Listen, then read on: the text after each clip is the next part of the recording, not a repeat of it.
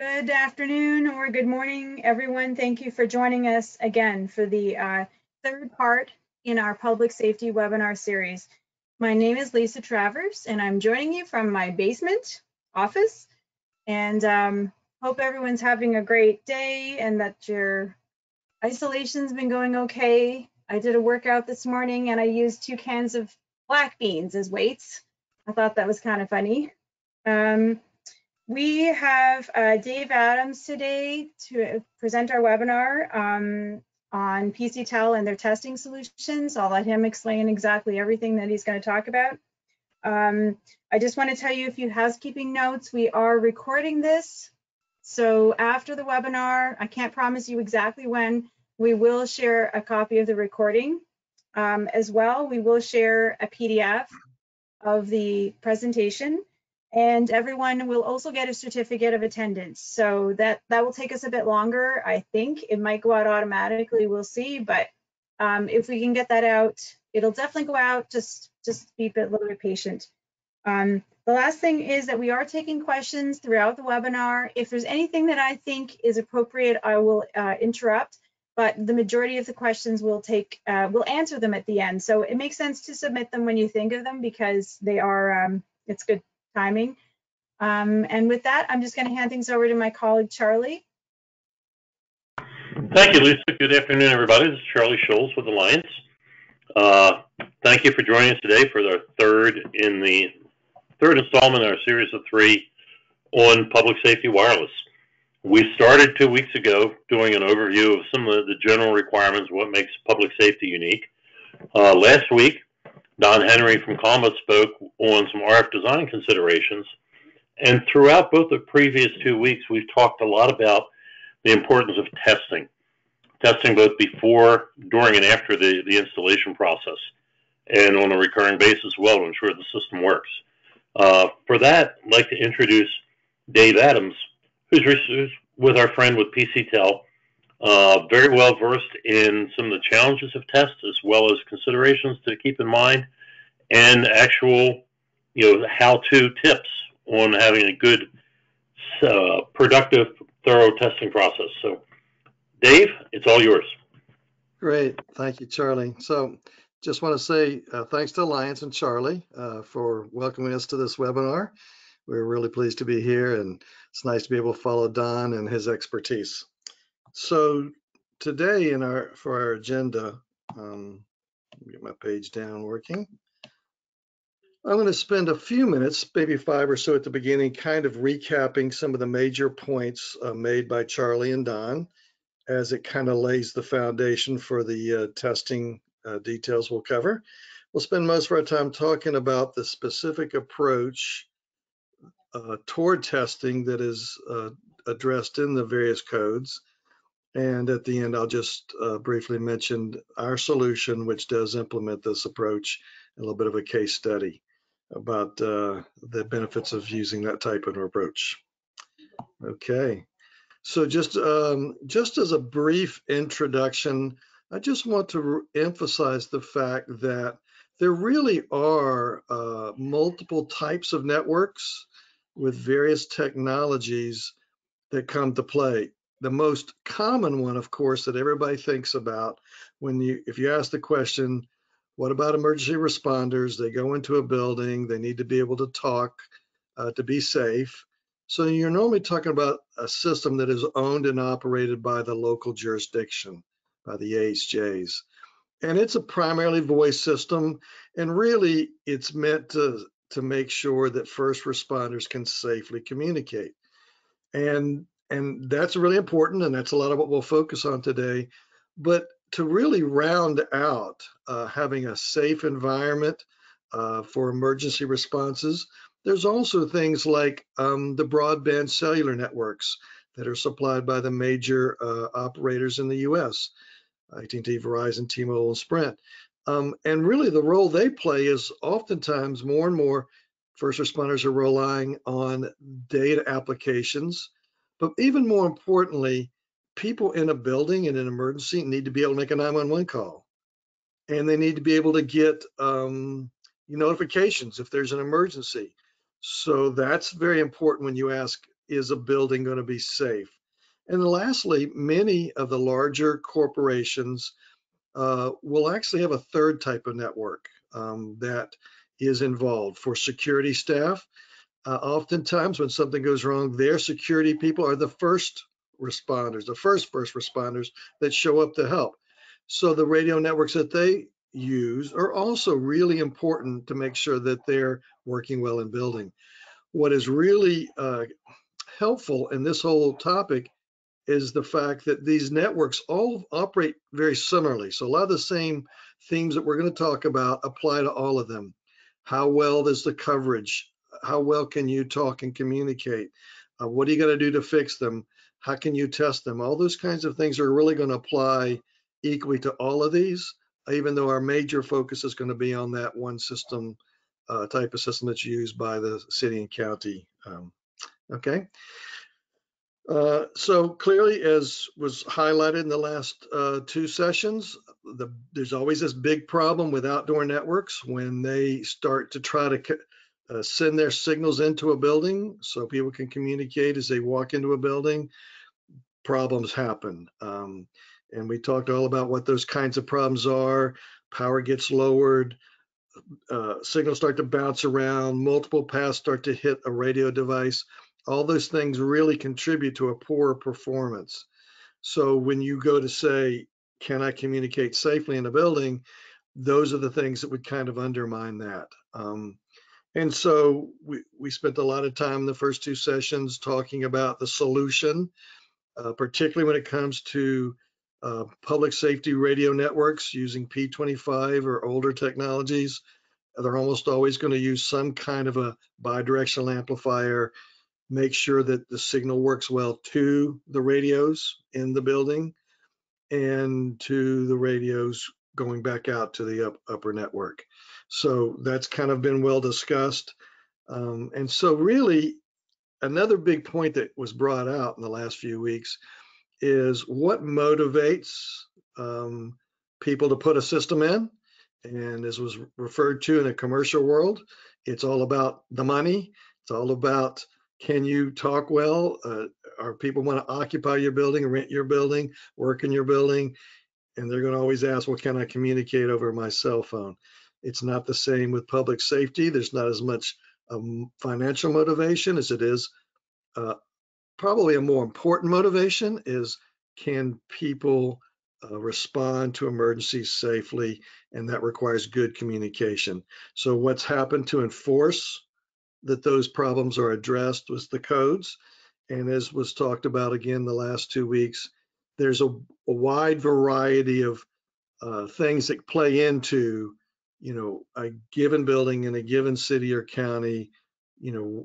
What does it mean for a radio system to work in that location? There's 2 national codes.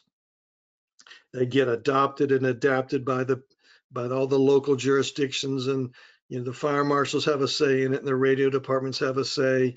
And essentially, when you're on the right and you're a building owner, or you're the people helping the building owners to understand performance and what you got to do to fix it and how well's it got to work at the end, it really comes down to making sure you understand, what that local jurisdiction has adopted and is enforcing.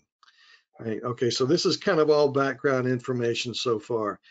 It was kind of alluded to, and some points were brought out. If you tried to summarize what these national codes require and what shows up in some pretty close form in almost every city and county's local building codes or fire codes, they're going to say something like this. You take a building, for each floor, you're going to kind of divide it up into 20 grid areas. You're going to perform a test in each of those areas. If there is multiple networks involved, one for the fire, one for the police. If there's an older analog system and a newer P25 system, if you're in the county or the city, whatever it is, there may be multiples for each of those. You perform a test in each area. And you grade it automatically. You're going to say, this is considered a passing grade for that measurement, or it's not. And then the frequency, that channel is going to pass or fail in that area. And then as you go through the floor and you go through the building, multiple floors, at the end, you're going to kind of count up a percentage and say, does a certain percent of the test have a passing grade? If it does, the building passes. If it doesn't, it fails. So that's in the most summarized version. That's kind of what the codes require you to do for a testing process, and it's often referred to as the grid-based testing approach. Now, I'm going to go background just to hear for a moment, and this is again was kind of covered in different ways in the last 2 weeks.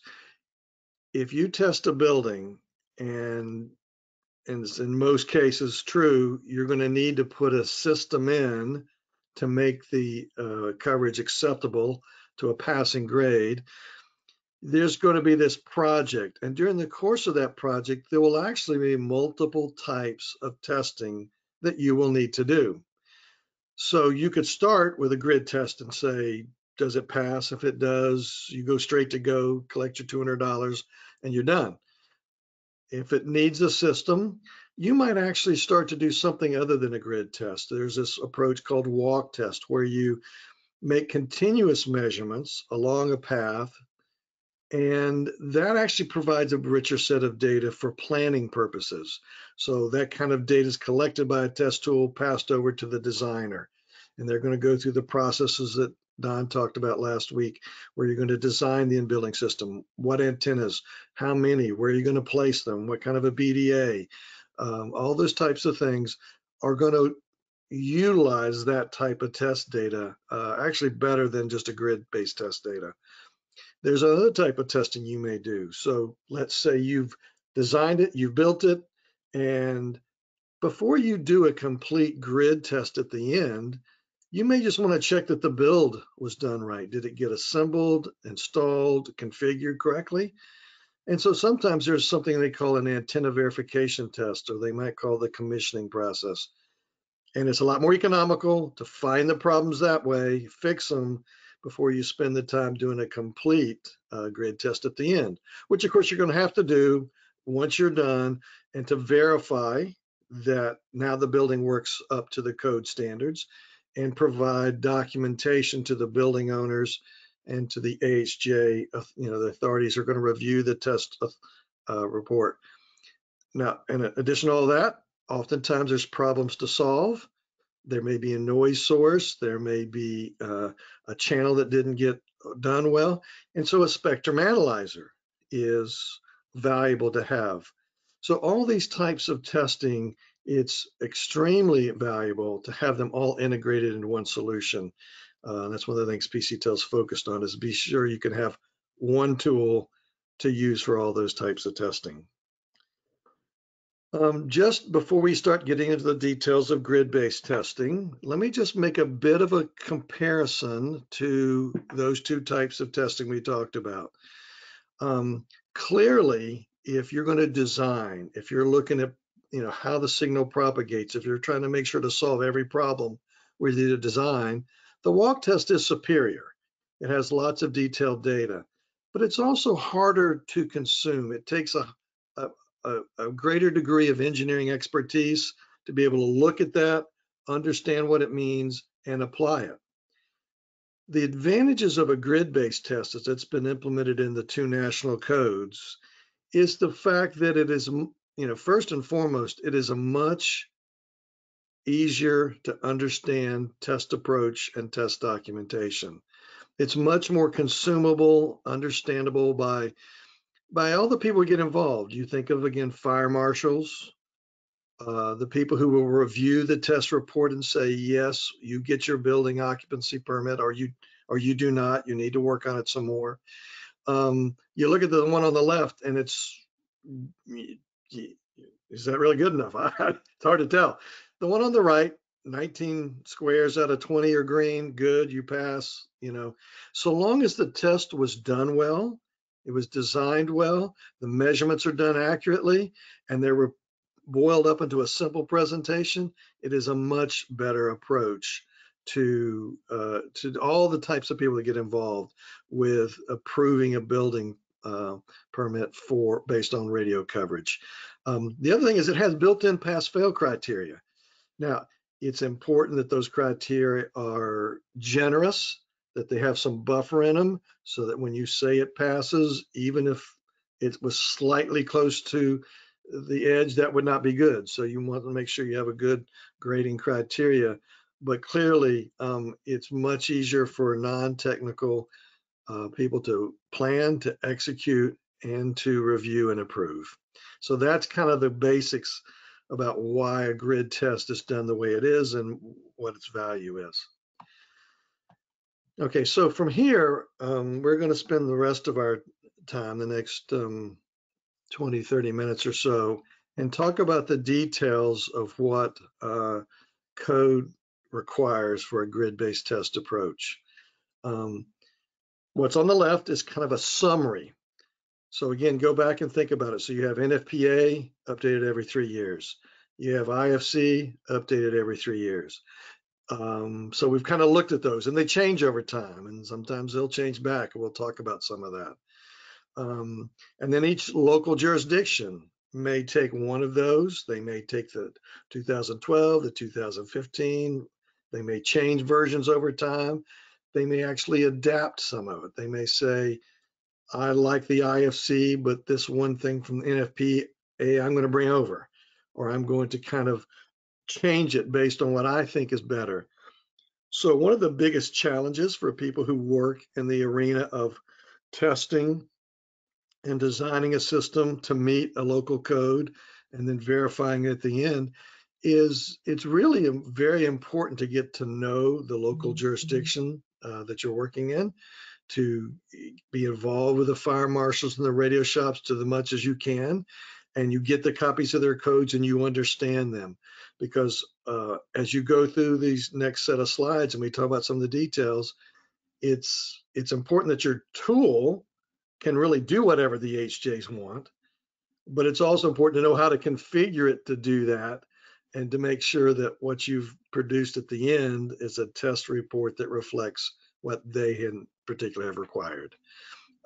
We right now got our tool being used in well over 200 jurisdictions in the US, counties and cities. And it's 3 years worth of constantly adding new capabilities and features to adapt and adopt of all the ones we've met and worked in. Okay, so first point here is, of course, that you have to know what frequency you're testing. Now, there is in the IFC, and you see it there on the left, the codes require that the local jurisdiction be able to provide the tester, the planner, the designer, the information they need. That includes, here's what our networks are, here's what frequencies we use. They're supposed to be able to tell you where the radio sites are.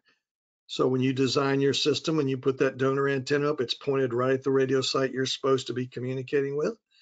So really what that means is you're going to have to look at, that information and create what's called a workspace or a project setup or whatever you want to do.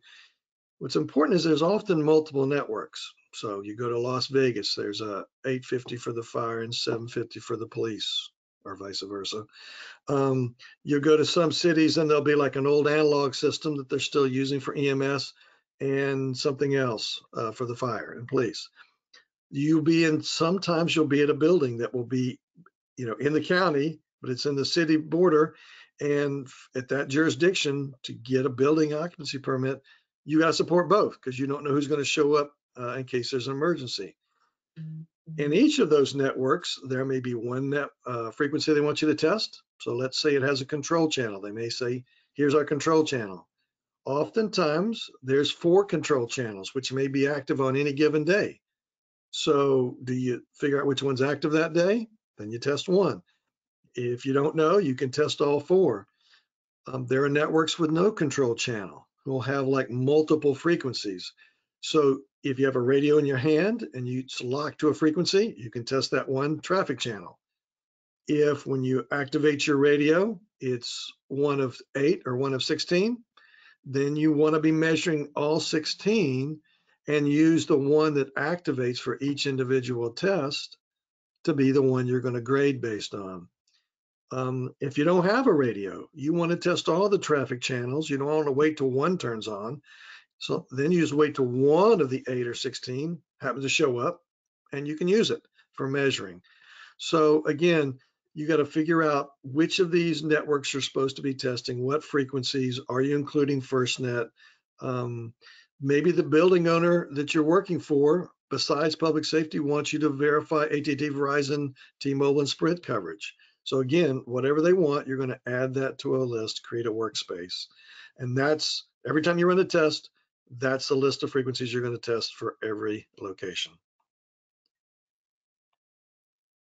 Now, of course, to test the floors, you need floor plans. This is actually a pretty important part here. You want to make sure that the floor plans are legible. They have sufficient detail so you can tell where you are in the building, but they don't have too much detail that you get lost in the details. So for instance, the one you see there, it's pretty dense with detail, so it might not be the best, but at least you can tell where you are in the building as you're doing the test. And the way I tell people is, you better have good maps or floor plans, and you better be able to read it, know where you are.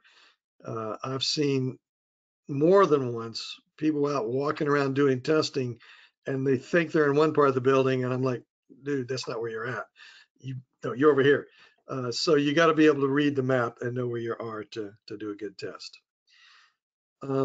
Now the codes say, let's start with 20. Let's draw it up for 20 areas. Couple things about it. You want equally sized areas, right? So if you have and ours has a little grid drawing tool, and it enforces the fact that you have 20 equally sized areas. And there's lots to be caveats. So let's say that your test fails. One or two, say 2 areas out of the 20, and you're not gonna, that's not good enough to pass. The codes say you can now add 40 grid areas. One of the other ones says you can add 80 grid areas and retest. But this is for a nice, simple rectangular building. And so long as it's less than 100,000 square foot, or one of the other codes uses 128,000 square foot, you're fine. But you also want to be sure that you have a flexible way to draw these grid areas, because there's architects in the world who love to be creative. I know I'm married to one. So you might need to piece together the test areas with multiple grids. There may be odd shaped buildings. Your floor plan may not be perfectly rectangular or perpendicular. So again, we've created a very flexible grid drawing tool. In our experience, HJs are much less focused on exactly 20 areas as they are on, if you use multiple grids like this, they're fairly equally sized. They cover the entire floor, and the area is not bigger than a certain maximum. So 5,000 square foot is used some places, 6,400 square foot is used in the other. But in other words, if you got to where a grid area was 7,000 square foot, then you should really add more areas. Do you add another 20? Do you add 5 more? That's not really clearly stated in the codes. And so we find there's a lot more flexibility. But as an example, if you look on the left, those 2 grids have fairly equally sized areas, and they overlap a little bit. So that's good. The one in the bottom, that center grid, has way bigger area in each grid area than the other 2. So that's a bad example of, it didn't really match what people are looking for. You want each test to be basically meaning the same thing by having fairly equally sized areas. Okay. So, but it's very important to have an ability to kind of create these grids for the variety of buildings that you'll run into. Okay, so next, the codes go into make the point of, you should make a single test in each of those areas. It's pretty clear that you pick the center to start with. And the theory here, as I interpret it, is kind of like a random sampling theory. In other words, you can't just start in one of the areas and wander around until you find the best spot and use it. That's not fair. That's not really a good reflection of how well the signal's doing and whether it's going to be safe enough, right? So they kind of make you go to the center. Now, one of the codes says you're not allowed to move around. You stand there you're going to measure for a while to create an average that's considered reliable. It's trying to average out some of the things like multipath, some slight variations, okay? One of the other codes, and is used in a number of jurisdictions, is for each area you start in the middle and you may walk an X to the four corners, or they may say walk around a little bit. In any of these methods, you're still measuring constantly on each of those required frequencies. You're creating an average value that you're going to use for the purpose of comparing to the pass-fail threshold, okay? And so, the tool we've created accommodates all of those. You need to be able to do the standalone method for one city, and then you go over the other county and you do the X method.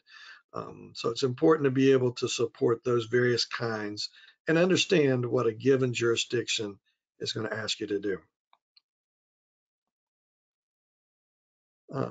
Besides doing a test in each of the areas, you may remember that it was referred to in the last two sessions. There's a concept of what's called critical areas. And this is what's really one of the most unique parts about fire and police, first responder safety when it comes to communication. When you think of the AT&T and Verizons of the world, when they provide coverage in a building, they're going to focus on where you live and where you work. In your offices, in the boardrooms. When it comes to the fire and police, they're much more concerned about areas of entrance and exit, places that people might go to hide or escape in an emergency situation. So they have this concept of critical points. It's fairly commonly agreed on what's on that list, although there'll be some small variations from place to place. Lobbies, stairwells, elevators, pump rooms. And so they actually want a separate test. So even if a stairwell is already in an area that was tested, they're still going to want you to do a separate test because it's a critical area. And when we start talking about the grading, they're going to grade it differently. So that's why another reason for the separate test. So you got to be able to mark what those critical areas or critical points are. Now, what are you measuring? So historically, since these codes have been around and they've been evolved through, late 90s, early 2000s, the biggest focus was on measuring downlink power, downlink being from the radio site down to the person holding the radio in their hand. That's downlink. So measuring the power, that's the biggest indicator of whether it's going to work or not. So the number of bars on your phone. But most people who understand radios realize that's not enough. First of all, the codes talk about it because it's important. What is your uplink like from your handset all the way back to the outdoor network? That's important as well. You can also think about testing from the point of view of what is really being used, what service, in this case, voice. That is the main thing for emergency responders, is you're not looking at it, in most cases, a heads-up display with some data app. You're trying to talk to somebody as you're crawling around the floor or whatever. So a voice test has started to be referred to more and more in the various, iterations of the code. And they talk about doing a voice quality test, and they're going to grade it based on what's called a delivered audio quality scale, which we'll talk about a little bit more in a minute. So, the newest codes, 2018, actually don't even specify a specific power level as much as they say you must have enough power to have a good voice test up and down. Now, interestingly enough, the next versions that are being planned of IFC are going to add back in a statement that say you should have 95 dB of power on the downlink. And again, so what about in practice today? So there's people that are on different years version of NOP IFC. Power is almost always included in the test. The downlink power is almost always included. More and more people, in our experience, well over half of the jurisdictions still make you pick up two radios, talk, assess the voice quality, and use that for grading as well. more and more people are starting to use what are called RF signal qualities, and I'll explain those in more detail in a second. But signal to noise ratio, BERs, are a great indicator of what voice quality you could expect. So some of the, actually IFC 510 2018 already refers to SINAR as being a suitable way to judge quality. In practice, most people, as I said, are doing power. A lot are doing voice tests. Some jurisdictions actually make you put someone at the radio site or put a piece of equipment at the radio site to measure uplink power. And so you'll see all of those that may happen from time to time. So a little more detail. You on the left, you've probably seen this from the last 2 weeks. It's a definition of what is considered voice quality. And there's different levels. 3 or 3.4 are usually the ones that are considered a passing grade, 3.4 or higher, 3.0 or higher. But as was pointed out earlier, there's two things to this. One, it's a great test because it's what matters. Can you talk? Can you hear? Can you understand? Can you communicate? It's challenged because of its subjectivity. It's, how well are you grading it? How well do you understand the lingo? How well are you interpreting different accents that might be there? It's a very individually opinionated approach. It's also hard to repeat en masse. We've got people who test casinos in Las Vegas with 30 floors above it. He did 900 voice checks on the fire system and 900 voice checks on the police system. So after 1,800 times of two guys talking to each other, is it even possible to pay attention and make sure you're grading the same thing at 4 o'clock in the afternoon as you were at 9 in the morning? So the same document, TSB 88, part of TIA, that talks about the DAQ and defines it, also talks about these RF signal quality measurements, bit error rate and signal to noise ratio.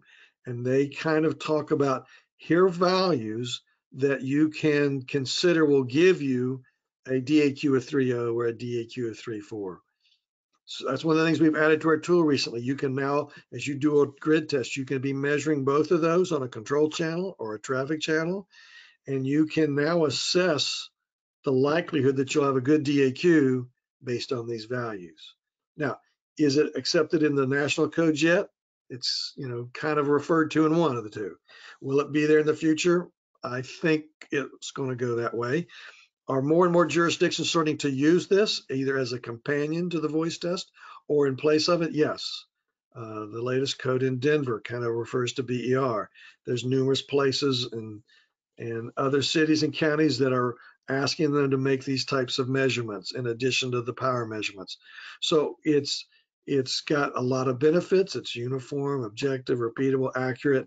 But it's also going to be important over time to find a way to measure these types of metrics, both up as well as down, if you want to, more and more replace the voice testing.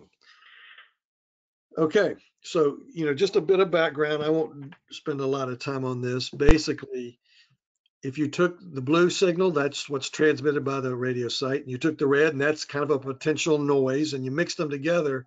If you looked on a spectrum analyzer, it might be a little hard to tell on some of these that if you just looked at power and you measured just power, that's not enough. You could have that middle or that right one, the power is a passing value, but if you're not either doing a voice test or a signal to noise BER test, you will not know that you would not have good communications. So voice test is important, or a SINAR BER. One of the other points about testing bit error rate that's important to understand is that classic bit error rate testing required you to do what's on the left. You had to take a channel out of service, send a test pattern over it. It's a great bit error rate test. It's, again, got drawbacks because who wants to take the channel out of service and who wants to spend the time to do that work? And every time someone does a grid test, you want to have to go do that again. So it's not real popular. Our tool has used what's called a frame bit error rate, which it calculates the bit error over using frame patterns that are always there. It's an in-service test. So whether you're talking about P25 phase 1 or 2, traffic channels or control channels, we can still provide you an accurate bit error rate estimate with only a few samples to get statistically accurate to meet what would be expected to determine, is this a good DAQ score or not? So very valuable kind of tool for testing on the downlink. All right, so now you know what you're measuring: power and or a voice DAQ and or SINR BER. Then the codes then talk about, in some form or some fashion, depending on what year and what city or county, what are considered pass fail values. So we saw DAQ 3.0, or some codes may use 3.4. Power levels of 95 dB are classic, but you may also think in terms of a critical point. Because it's critical, you may ask for a different power level, like -90. There are things that a tool like ours will measure, and there are other things that our tool may not measure, like automatically measure the uplink power because we're not at the radio site. But anything that you're doing other than what we measure, we do allow you to put those values right into the user interface as you're walking around. So if you test the downlink with our tool and someone says, here's the DAQ up and here's the DAQ down, you can record those values. We'll compare them to the thresholds and we'll use it to consider pass fail. If you're doing an uplink power test, whatever you're doing. So now, let's say you're doing that. For us to consider a frequency passes at an area, you must have good measure down, good recorded up link power, and good DAQ scores, or whatever you're including. So having a lot of flexibility in setting these different thresholds, because each city and county may have differences, and being able to include or not include what is required. So one may include bit error rate, the other may want SINR or both, or they may want the measurements and they don't affect the grade. So all those kinds of things that you may need to configure in, for a given jurisdiction, you can do in the tool that we make. And again, at the top level, how many of the areas have to pass before you consider the building passing? 95% is typical, but some people use more than that or less than that. Critical points is at 95, 99, 100%. Our tool is highly configurable, and that's critical. You may do a complete test with a certain set of criteria, and they may say, you know what, I just realized we've switched from 95% to 96%. You can come back to the tool, change the threshold, everything's automatically regraded, automatically. And now you can produce a new report that says, you passed at 95%, but at 96 you fail. So they can do a lot of comparisons to what works and what doesn't work. But it's really important to be able to configure these thresholds based on each city and county. All right, now that's planning, that's office work. You can get all that prepared before you go on site. Going on site should be relatively straightforward. As I said, if you got a good floor plan and you can read it, you know where you're at, you just walk up to each test area. You execute the test at that area.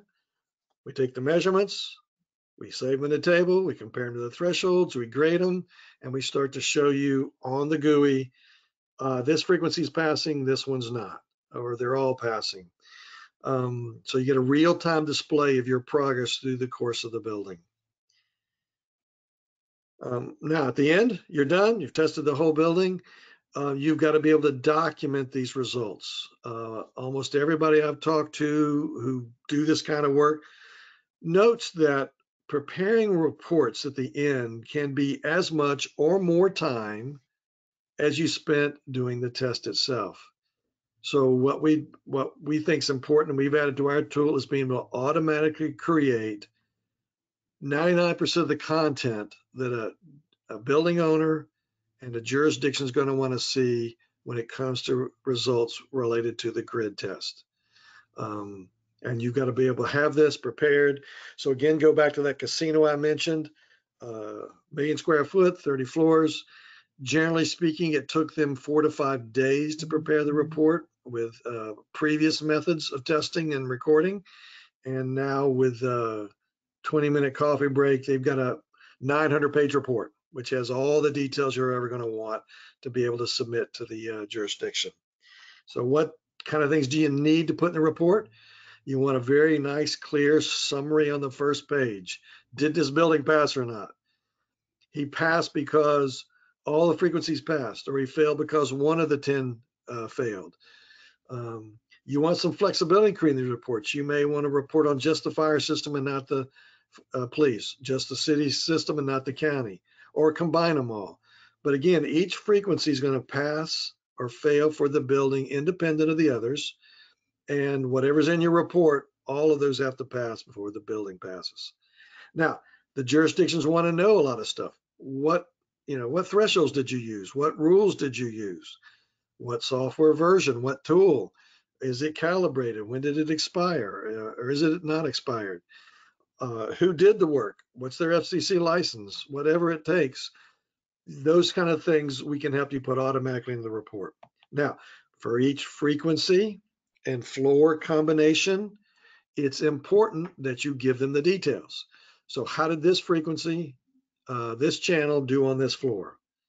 How many did you test? How many passed or failed? They're going to want to see them floor plan. So they see the grids you use, how you tested, where you tested, which areas of the building passed or failed. So even for a passing one that has 19 out of 20 passing, it's still valuable to the building owner and to the AHJ to know which area of the building didn't pass. If they're not requiring 100% of the areas, you're going to want to know which one might you have a problem in.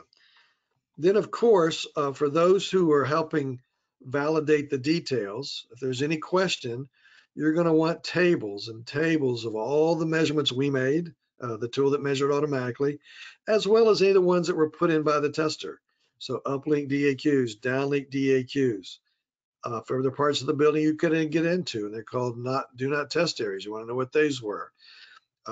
You want comments to liberally answer questions. So we think this part of the building failed because the antenna looks broken, or we didn't test this area because the door was locked, or it was outside the building perimeter. So all those kinds of information, the more you can put in here automatically, that's going to answer questions for the AHJ and the building owner, the better off you're going to be. Fewer calls you'll get, the less you'll have to redo. Okay, so this is the kind of stuff that you want to see in a report that you're going to prepare for the AHJ. Now, there's a lot of other considerations that are woven in and out of these different versions of codes that get adopted and what AHJ uses.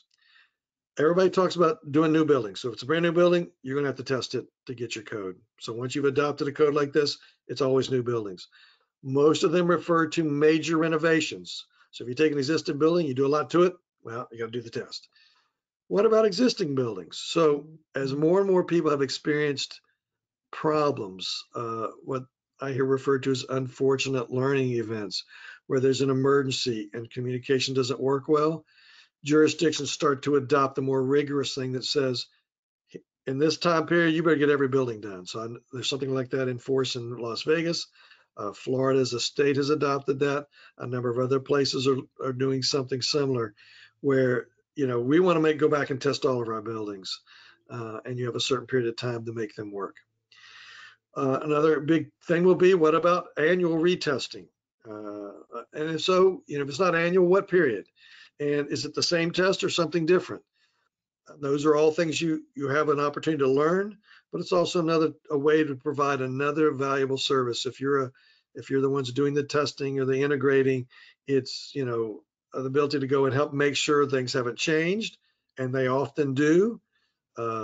Physical changes may cause something to fail that passed before, or changes in the RF noise environment may also be a contributor. There's FCC compliance you must be aware of when you install and design, install, and test these things. Okay, so let's talk about voice testing. If a voice test is required, do you do it? Or might they say, we want a separate company who does the voice test? Whoever's doing it, do they buy radios? Can you borrow the radios? You can go to Harris County in Texas and they have bags of radios they loan you out. Other places say, you're not doing it, the fire marshals are going to do it. And other places they say you must buy it. What frequencies are you programming into those? So those are all big questions you want to make sure you understand. The test was done in my local county. They didn't do the radio test because it didn't say it in the local code. And when he turned it in, he said, no, go back and do the radio test. So as much of that as you can get to know before you do the test, the better off you are. What's the final documentation look like? The grid-based test report, as well as other things. Think about doing your test plan and showing it to this AHJ before you spend the time testing. If they don't like certain things, they want you to add certain critical areas or change the threshold, you'll be better off knowing that ahead of time. Does the person doing the design, the installation, the commissioning, the testing, do they need certain licenses, certain certifications? They want you certified on the BDA vendor. We can do that for you. Are you just doing the network for the fire department, which is all the codes often say you have to do, or are you including the police system or the EMS system? Or are you including FirstNet? These are all questions that you need to be thinking about when you're ready to do a project where you're going to test beforehand or test at the end. Okay, now that's grid testing. There's other testing areas that I'll just refer to real briefly here in a few minutes. So for instance, you must make sure that there's a sufficient level of isolation. I'll show you what that kind of means in a minute. You're making sure you're not adding any noise, that your system is not oscillating, which would be really, really bad because you not just don't work well, but you affect all the other people around you. They usually want a record of power in and out of the BDA. If you're not measuring uplink power, they want it at least calculated. And those are all kinds of things related to the equipment in the equipment room, right, where the radio equipment goes. There's other things like near-far test or an antenna verification test. So just to kind of illustrate a couple of these real quick, let's talk about some of these BDA measurements. So as we said, there's a signal coming from the donor antenna into the BDA.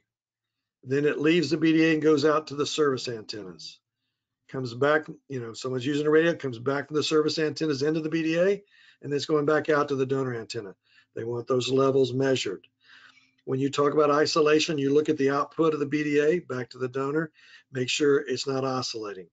When you talk about isolation, what they're really saying is the signal that leaves the service antenna, has it been weakened enough, attenuated enough before it hits the donor antenna that it's not going to feed back in and cause a loop? Same kind of thing. Is the stuff that's coming from the outside world sneaking in through the service antenna and then kind of being fed back through again? Both of those would say that's a problem, and isolation says there's enough loss between those that you're not going to cause a problem. Okay. We talked about the near-far test or the 2 radio test. The way that's into the code in 2018 and 19. Now, not a lot of people are enforcing this yet, and there are some jurisdictions that want it done in a slightly different way. But basically what this is saying, and this was referred to earlier, what near-far is, but you need to be able to test it. So you're going to take radios, one near, one far, and make sure that the far one works well when the near one is on. But there's also, these are relative RF power levels. So there are other ways to measure this using equipment as well. So these are other kinds of tests that you may need to use your test equipment for besides the basic grid tests that we've covered. Okay, so kind of a little bit in summary for these things.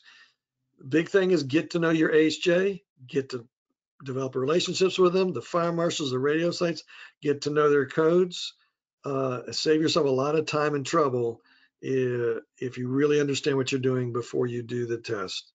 Do they have specific requirements? Are they enforcing everything that's in their code? Maybe not. Maybe they have the near-far test, but they don't enforce it. Save yourself the trouble. Probably should still test it anyway to make sure you have a good density of antennas, but you don't necessarily have to do it in a way that's going to be reported to them. Are there things that they require that aren't even in their code? That's also fairly common. Okay, so that's grid testing and specific and some of the other kind of things that you'll do through the course of a project. Real quick, just a couple minutes on what we do. We've basically created a tool. We use our scanning receiver to make measurements. We use an application called Seahawk Touch to kind of gather the measurements, you know, an automatic grid drawing tool, threshold tool, all those screens you saw came from our software. And we put it together in a tool that allows you to do all these types of testing. So you got to do grid tests? Yes. Do you want to go do a walk test for planning? Yes. Do you need to drive around the campus?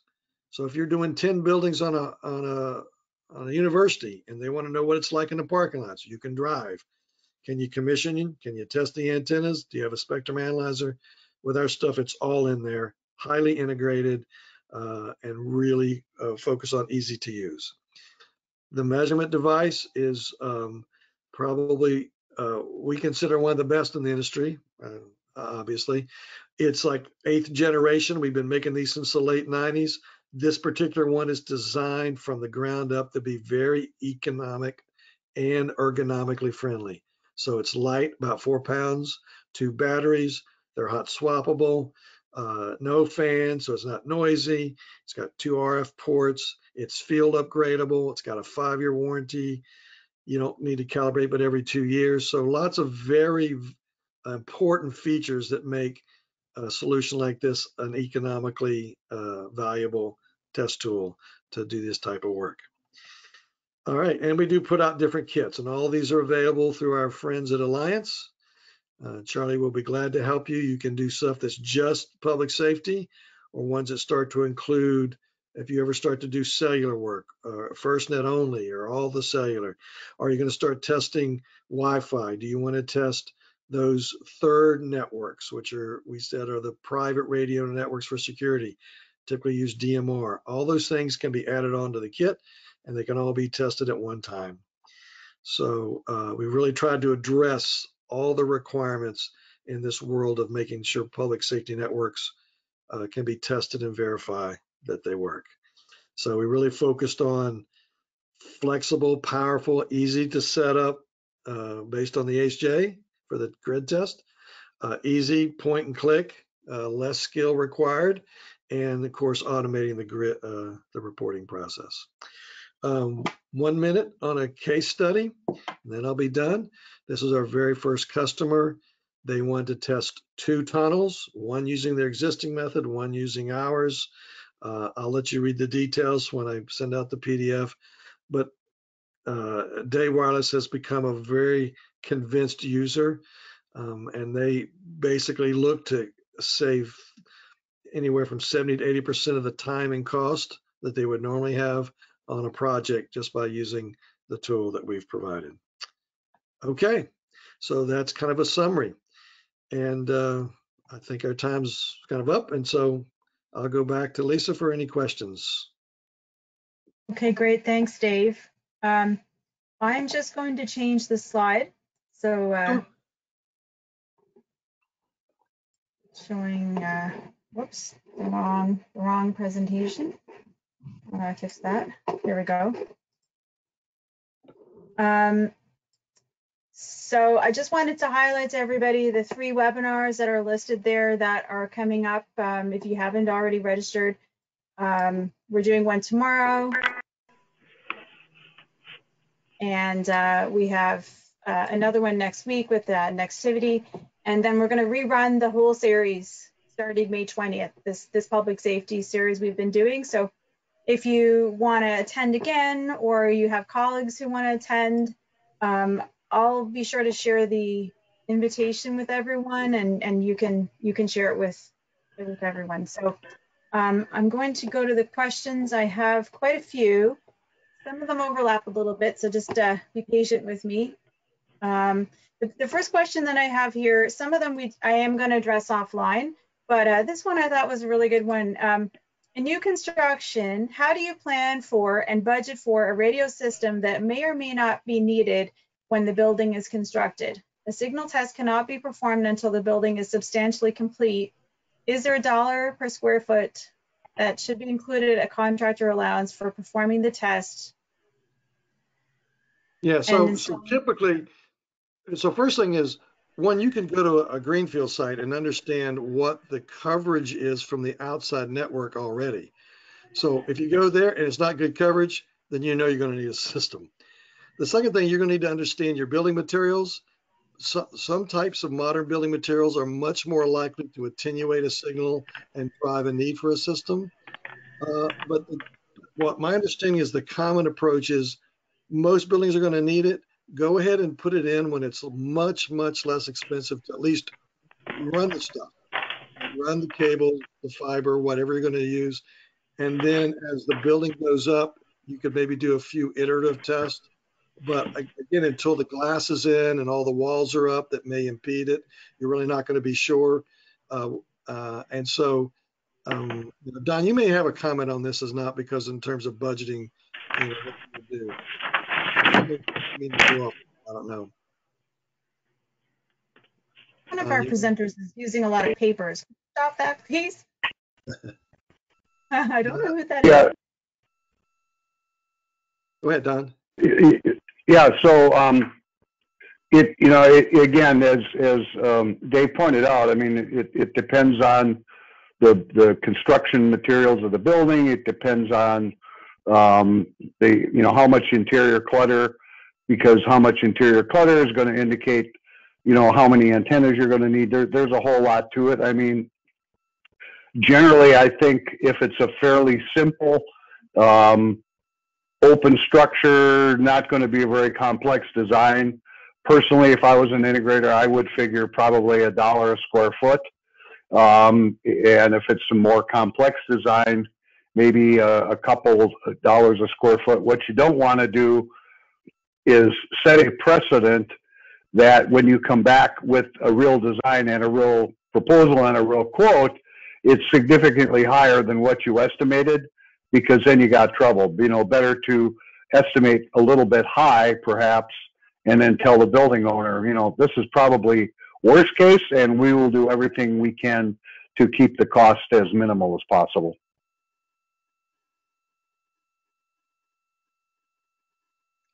Okay, Lisa. Okay, thank you. Sorry, I have to fix my screen. I'll do that after. We had a couple questions regarding uplink measurements. So I'm just gonna, can uplink DAQ really be measured? Unless you are at the radio site, how do you measure this? Using two radios, aren't you just measuring downlink twice based on point of view? Well, that's an interesting thing. So let's say, and I've seen this a lot, the guy's walking around doing a grid test with a radio in his hand, and the person he's talking to is sitting out in the street. And you could say, well, really what you're measuring is your uplink to the radio site, downlink to him. And then when he talks to you, it's his uplink and your downlink. So if there's a problem, you might not always know whether it's your down and up or his down and up. But if he doesn't move through the course of the whole building, and most of the tests are good and a few are bad, it's probably you holding the radio in your hand. It's bad in certain parts of the building. But there are HJs that insist that the second person holding the radio sits at the radio site. He's in the radio site. There's certain jurisdictions, that's what they make you do.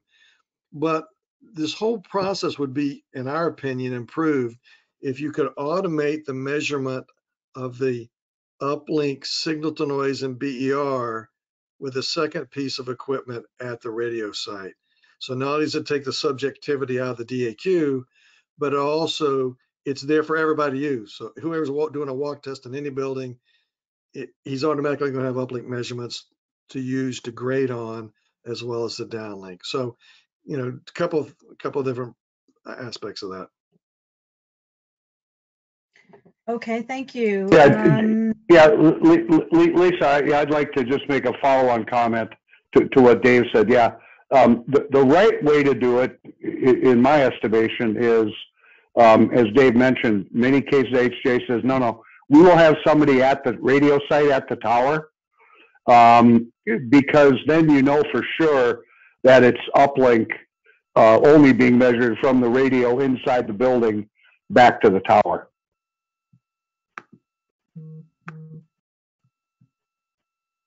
Okay. Yep, I agree. Okay. Okay. Next question. What is the boundary to cover the elevator shaft? It's a critical area, but once the door is closed, inside our SSI is below negative 110 dBm. Some people actually require you to put antenna in the shaft. Don, you may be able to answer this better than me. Yeah, thanks, Dave. So yeah, as Dave mentioned, some jurisdictions want antennas inside the elevator shaft. Some say you can put an antenna at the top of the elevator shaft and have it flood all the way down. Some jurisdictions say we want an antenna inside the elevator car.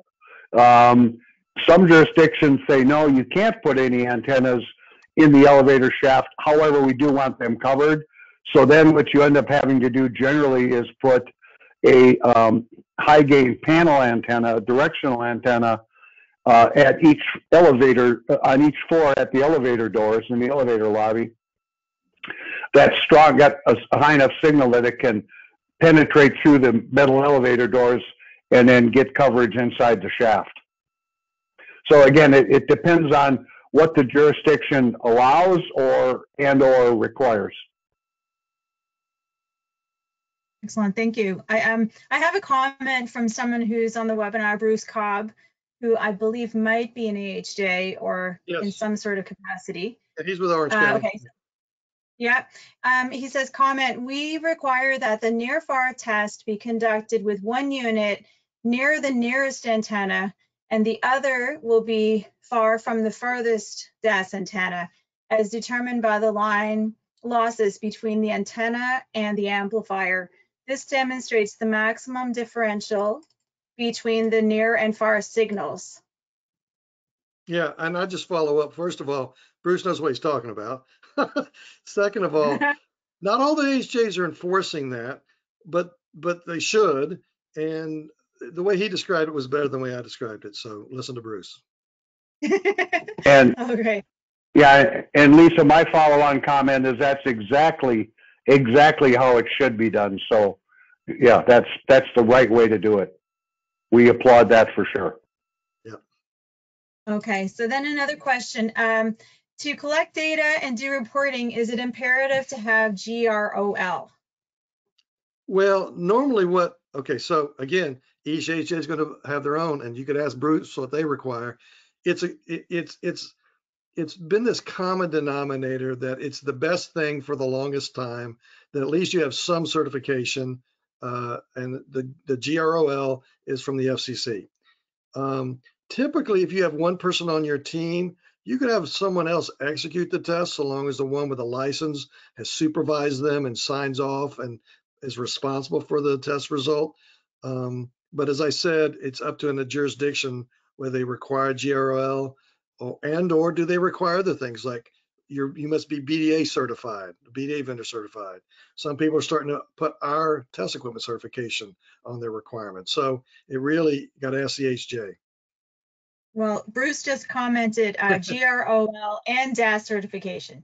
There you go. Thanks, Bruce. You got them both. Listen to Bruce. Okay. Now, so I have a few questions. Okay, sorry, I'm gonna just one more question. Can we add a 20 dB attenuator to the donor antenna and BDA to, I'm not sure what that word is, something the isolation between the donor? Isolation test I referred to. So I'm going to let that Don go. Yeah, so now that means I won't have to answer this one in writing later, Lisa. So no, actually, what you're trying to do is establish a minimum signal differential, thank you, between the donor antenna and the closest service antenna. So putting attenuation between the BDA and the donor antenna, yeah, that might solve the problem because it's going to reduce the uplink signal coming out of the donor antenna. But that means you're going to have other difficulties in getting a signal from the donor antenna to the tower. So what you want to do is you want to put that attenuation in the between the donor antenna and the first service antenna. that's the right way to do it. Right. Awesome. Okay, so now the last few questions that I do have are regarding the PCTEL equipment specifically. So I'm grouping them together. So first question is, how is the PCTEL device calibrated? Does it come with a calibration certificate, and how much and how often does it need to be calibrated? It comes calibrated with a certificate. It needs to be about every 2 years. That's our calibration period, 2 years. It needs to come back to our factory. There is a cost we can provide you through Charlie. Okay, thank you. But All right. it's less than 10% of the cost of the kit, kind of thing. Okay. Is the solution designed to only work with PCTEL antennas, or can it be set up to work with any antenna system? Yes. So typically what an HJ is going to want to see is you put on our receive measurement device the antenna that's used by the radios that are carried by the fire and the policeman. So you can put any antenna you want on ours. If it's got certain levels of gain or loss, you can program that in and we'll adjust our measurements accordingly. So you get a real world measurement. Okay, is this solution is the solution integrated with IBWave mobile planner? Absolutely. I wish I had time to mention that. But when we talk about getting floor plans in, the best way, if you're going to use IBWave to design with, put your floor plans in there. And then when you bring a floor plan, you bring an IBWave project into our tool, all the floor plans are there. We make the measurements. All those measurements go back to the IBWave designer, automatically imported. So you can do that several times during the project. At the end, you send the final design over. You can use our tool to verify whether the final build has any differences.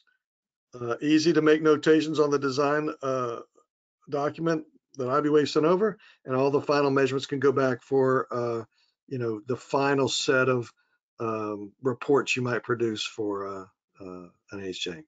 Yes, tight integration. Great. Just two more questions right now. Do you offer any sort of credentials or certifications that we can require integrators to have prior to using your test equipment? Yeah, we do have lots of training, but we have one program. It's a 1-day certification. We call it you're certified that you can use our equipment to perform a grid test based on NFPA and IFC. We train you how to do that. We make you prove it and you get a certificate. Okay, last question. Can you say anything about in-building navigation capability of the PCTEL solution where there is no GPS signal inside the building? So we have looked at integrating those solutions. I know that a few other people use something. We haven't found just the right solution just yet that we feel is cost effective and efficient to use. So today you must locate yourself. You must read the map and I'm here, run a test. I'm at the next spot, run a test. So that's the way we have to do it today in our tool. Yep. Awesome, thank you. Sure. So Charlie, do you want to say any closing remarks? No, I'd like to thank you, Lisa. Thank you, Dave, for another great session. And more importantly, thank you everybody who tuned in today as well as for the previous weeks. We hope you found it useful. We've got contact information for everybody. Don't feel hesitant to reach out. We're all involved in this together. We're all looking for ways to help and improve the communications for our first responders.